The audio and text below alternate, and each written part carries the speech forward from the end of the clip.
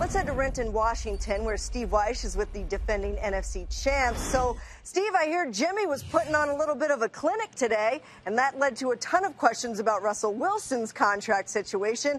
I'm assuming a lot of people just want to see these two together for a long time.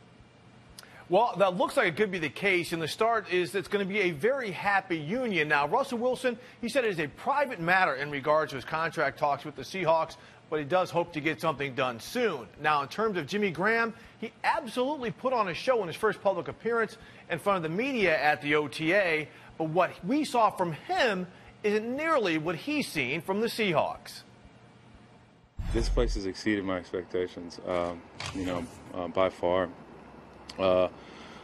Number one, I mean, look at these facilities. I think they're some of the nicest in football, but beyond that, kind of,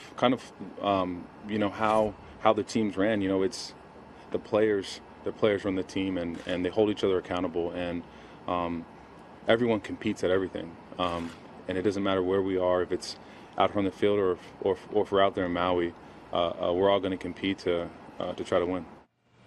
What was noticeable on the first day of red zone installation was Jimmy Graham's physical size when he catches balls in the end zone, but he also allows Seattle to have bigger personnel packages among its receivers. In fact, Coach Pete Carroll told me we can get big pretty quickly with our receivers. On an injury note, safety Earl Thomas made his first appearance at an OTA after off-season shoulder surgery.